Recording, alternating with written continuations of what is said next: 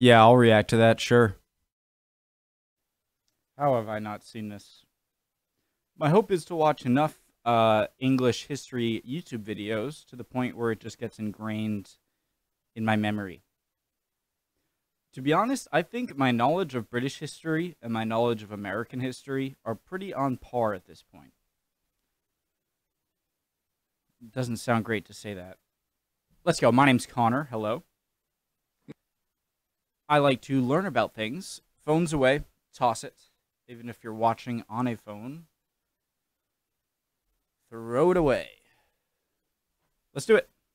Names are hard, especially when it comes to the British Isles. The island of Britain is home to England, Scotland, and Wales, while the island of Ireland is composed of the Republic of Ireland and the United Kingdom's Northern Ireland. This is not only a nightmare to keep track of, but as we've seen, this is all subject to change, probably a little sooner than we think. I say all this to clarify what we're actually going to be talking about in this video. England. Now, not only is England not Britain, but its history is plenty interesting all its own. So, to see how England grew from a simple Roman province to the master of Britain and a major world power, let's do some history. Our earliest documentation for England comes with the arrival of Julius Cheekbone Caesar, who crossed over from Gaul in 55 BC. The native Celts were none too pleased with their new neighbors, so Rome kinda stalled for a century until Emperor Claudius established the province of Britannia. Roman influence on the island was rather slim outside of the main port cities. Since it was hard enough to schlep all those armies across the channel, they were happy to delegate certain responsibilities to the local kings. In 60 AD, one such client king bequeathed half of his lands to Rome, but when the empire glomped all of it anyway, the late king's wife Boudica led a rebellion that burned through several eastern cities, including Londinium, before she was defeated in battle. Later, Romans expanded outwards to the edge of Caledonia before Hadrian said nope and built a wall across the island to stop any hotshot general from getting ideas. The benefit of Britannia's insulation, a wall across the island to stop any hotshot general from getting ideas. The benefit of Britannia's insulation was that it didn't see much disruption from the carousel of imperial civil wars, but the downside was that Britannia was the first province to be cut loose when the barbarians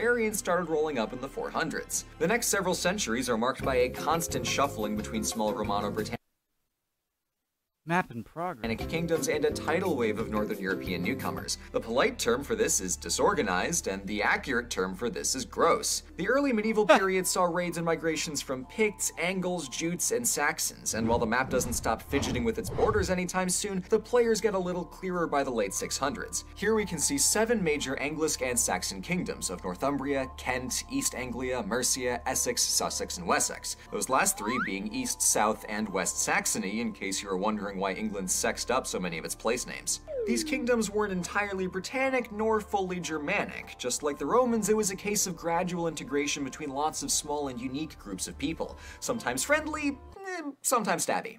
For a dash of literary context, the legendary character of King Arthur is set specifically against the backdrop of these Germanic migrations. Historically speaking, our record gets a little clearer in the Christian monasteries of Northumbria, where the scholar Bede wrote the ecclesiastical. A big thing is the Pope's thing and Archbishop of Canterbury. That was always the thing that confused me, but it is pretty much right. A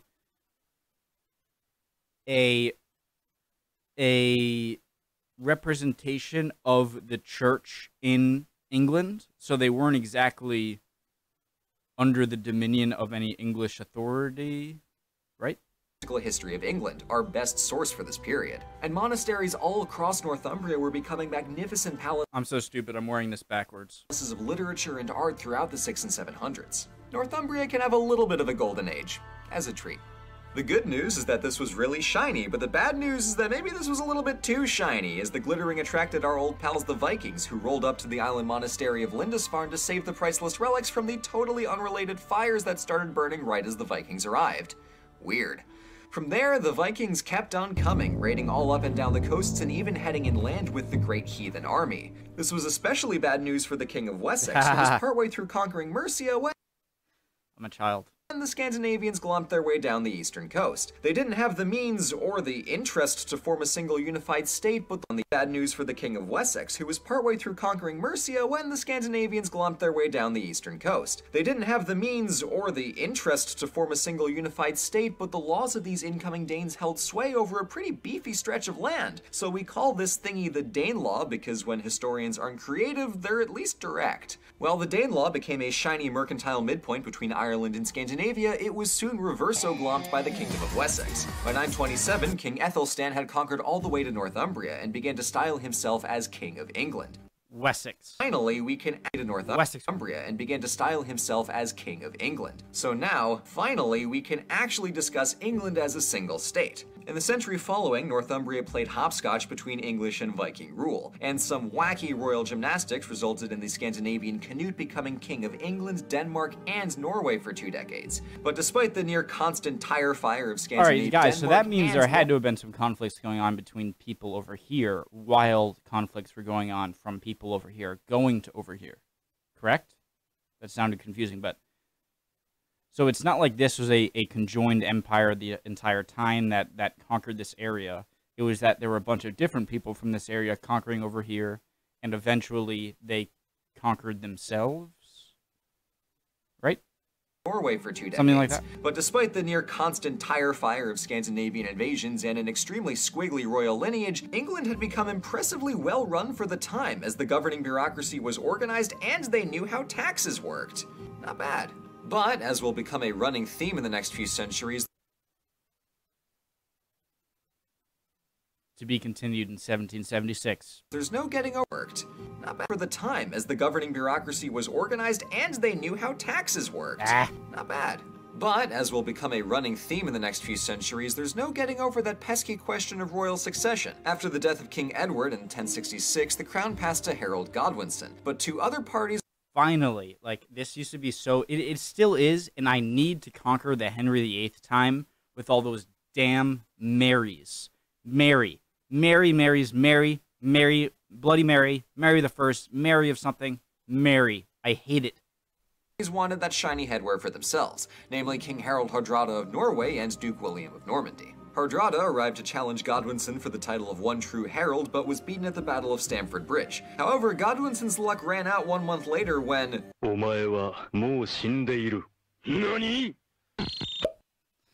And that's the Norman conquest in a nutshell. In contrast to the other assorted cases of England being conquered, this one had lasting significance. Firstly, William was set on keeping his hot new kingdom, so he invented this little doohickey called a castle and built them all over England to protect his armies from the odd revolt. Meanwhile, he replaced the English aristocracy with freshly imported Norman barons. Now, the Normans, being from France, were French, so they spoke their native language instead of the local Old English. Over the centuries, these 2 languages switched into each other to create what we recognize as English, our beautiful disaster of a language. The last significant consequence was that William was still Duke of Normandy, and his supervisor, the King of France, was a little miffed that he went and yoinked himself a kingdom. And this diplomatic hiccup would embroil England and France in a casual 600-year-long rivalry. Now, this is normally the point where English history slavishly trails along the royal family tree through all its twists and turns, but this video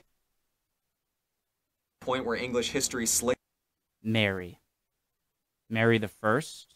Where are the other Marys? Slavishly trails along the royal family tree. Mary Princess.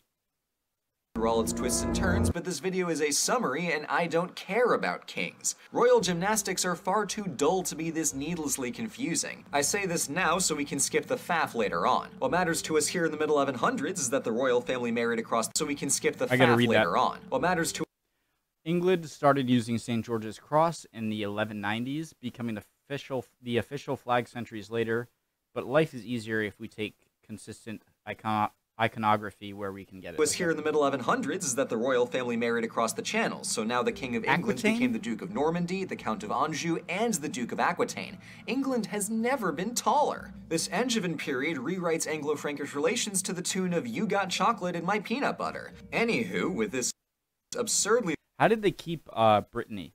large tax base and access to half of France load of natural resources up and down the Atlantic coast, the Angevin Empire was an economic powerhouse. Of course, money means rich people, and rich people means armed robberies, so this period is the main historical setting for the legends of Robin Hood, most closely associated with the reign of the crusading King Richard the Lionheart at the turn of the 13th century.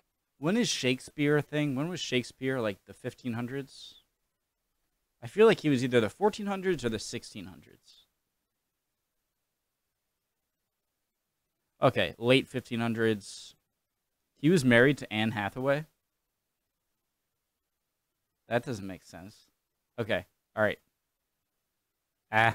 Oh no. Century. Speaking of military stuff, England took this opportunity to hop westward and glomp onto the Dublin-y part of Ireland. They tried for more, but they didn't really get much else. Conquest is all well and good, but it's also expensive, and France was itching to get the rest of its France back, so the early 1200s saw Normandy, Anjou, and most of Aquitaine go poof. Meanwhile, the barons were fed up with the monarchy, that makes two of us, so they forced a few kings to sign a contract recognizing that teamwork makes the dream work. As in, the Magna Carta makes kings consult their barons, and this puts us on track to get Parliament a ways down the line. Elsewhere in Britain, King Edward Longshanks conquered the Kingdom of Wales and glomped onto Scotland for a hot second, but they broke free. The problem for England was that Scotland had allied with France, and by the mid-13th... What news of the North? Shoot, I messed it up. But they broke free.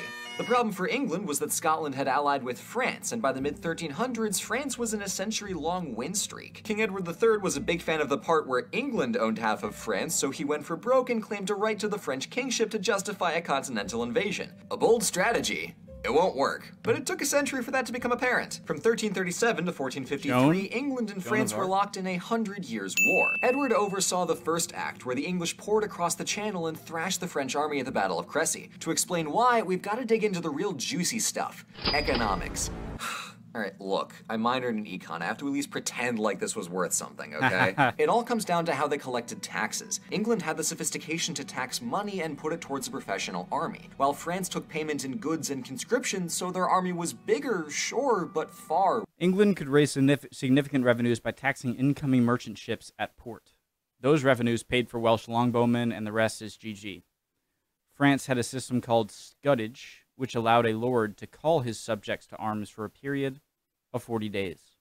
Weaker, England's advance would have pressed on were it not for the surprise guest appearance of plague. Soon after the fighting resumed, the new French king, Charles V, had a much better time than his predecessor and pushed the English out to the edges of Gascony and Calais. The third phase of the war is the spicy stuff that shows up in all those Shakespeare plays. We're talking Battle of Agincourt, Henry V, hella longbows, take that, Frenchies!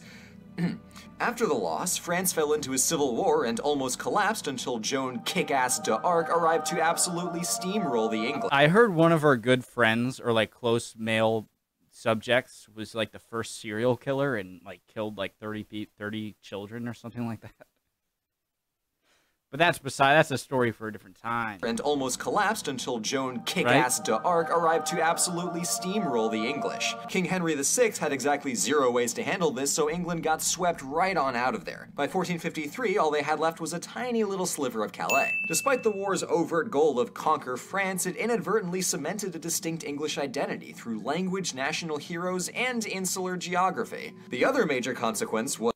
Interesting. Nothing quite, pulls a nation together like a big conflict that they can look back to in decades, centuries to come as a sort of stone to attach to. Was big shock, another succession crisis. I've covered the War of the Roses before, and I respect you too much to bore you with this. All that matters is that a king died and 2 families spent a century stabbing each other over who would get the crown. Plot twist, both of them. Big up families spent a century stabbing... I forgot in the end they kind of... each other over who would... Unimpressed knight cares even less for your monarchy. Get the crown. Plot twist, both of them. Monarchy. Big ups to Henry VII for marrying the houses of York and Lancaster together to create the Tudor dynasty and resolve that mess for good. The Tudors managed to accomplish quite a bit in their century-long runtime. Don't say the marry. First order of business for King Henry VIII was to formalize the rules for royal succession, presumably because he had to read about the War of the Roses and decided never again. But he also had outside problems, as King Charles of Spain and the Holy Roman Emperor Charles V, coincidentally the same named Charlie, was getting a smidge overpowered since he put the Pope under house arrest. Further complicating matters was the little fact that Henry's first wife was also Charles's aunt, and she wasn't bearing any male heirs. Henry deftly solved the three problems of Charles, the Pope, and his wife in one move by going diet Protestant and forming his own church. This new Church of England didn't really lean that hard into Protestant theology, but the real swerve was that the church answered only to the king. This quasi-reformist compromise wasn't exactly the easiest thing in the world to enforce, but the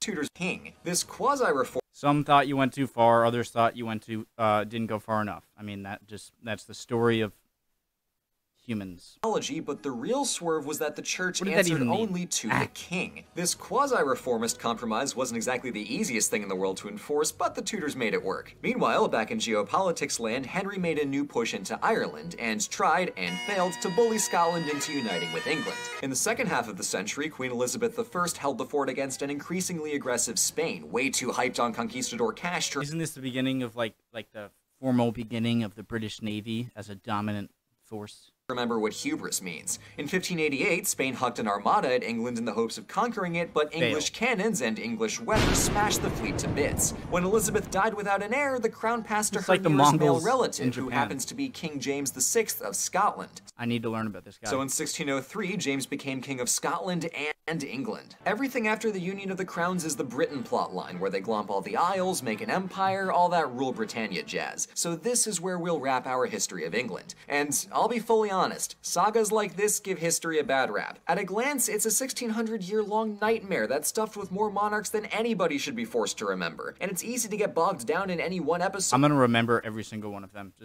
I'm gonna do that after this. Or to lose track entirely. But the good news is that just because English historians are sadistically meticulous and blindingly self-obsessed doesn't mean that we have to be. Because if we zoom out a little bit and focus on England as a unit rather than a backdrop for royal gymnastics, the important kings will make sense in context and we avoid getting bogged down in the details. So then we can clearly see the macro plot progression from Roman province through the Heptarchy into the conflicts with France and out towards the formation of Britain. So let English history show why the big picture is often the clearest, and also serve as an object lesson in the historiographic benefits of restraint. Thank you so much for watching. You can tell this is an OSP history video because I run away at the slightest hint of early modern Europe. True.